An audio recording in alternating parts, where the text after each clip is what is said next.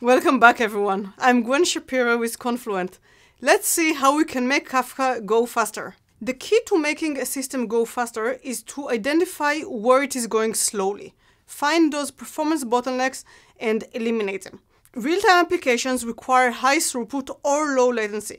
The process we will go through is to start by monitoring your current performance to understand what is your baseline. Then we will use the control center metrics to identify those performance bottlenecks.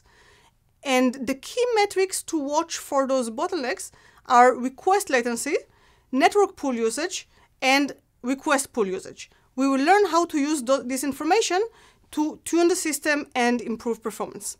Let's get to it. The key dashboard you want to look for that is the produce and fetch request latency breakdown. You get to it by clicking on the latency chart on the main system health dashboard. And this shows you the life cycle of every request so you can identify where is time spent. What is Kafka doing that makes this request processing slower than you'd like it to do? When you look at the circle of request lifespan, you'll start by looking at the total request latency. That will be right there in the center. This is the total time it took Kafka to process the request. Usually you're looking at this screen because this number is higher than what you want. And then you start looking at the breakdown. The first section you look at is the request queue. This is the time spent in the queue while waiting for a thread in Kafka to handle this request. If this value is high, it usually means that there is not enough I/O threads or not enough CPU to handle all requests coming in to the Kafka broker. The next section is the time spent handling the request on the local machine. If this time is high, it usually means that the thread is spending too much time writing this value to disk or reading a value from disk.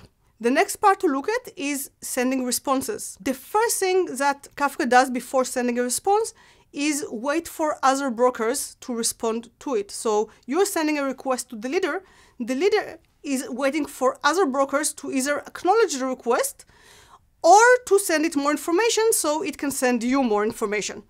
A high value there can indicate a slow network connection or that the other brokers are very busy. This can also be an indication that the consumer is caught up to the end of the log and is waiting for other brokers to commit more data so it can send you new information.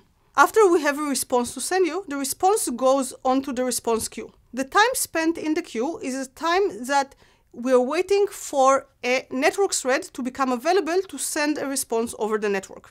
If this value is high, it may mean that you are missing some network threads and need to add few more. And then the last chunk of time is spent sending a response back to the client. This is not time spent on the network. It is only time spent placing the request by a thread on the network stack of the operating system. High values there usually indicates that the operating system is completely out of CPU.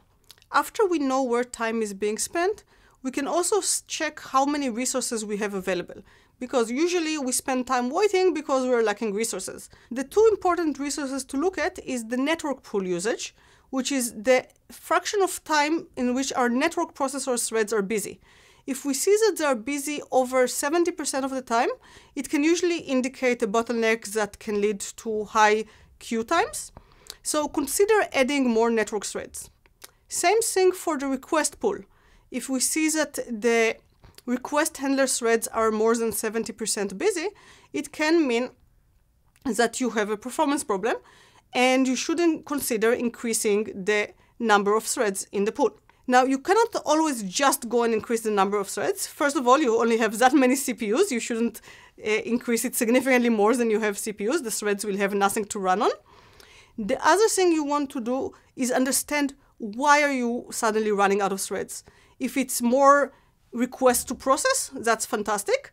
But if you're running out of threads because they're doing more work, for example, maybe they're reading more data from disk, you should check, did the disk become slow? Maybe I have a hardware problem. So you usually want to drill down a bit more and not just blindly increase the number of threads. Those are just few tips for tuning performance. In the next section, we're going to wrap things up and show you how to apply what you learned in a real-world scenario.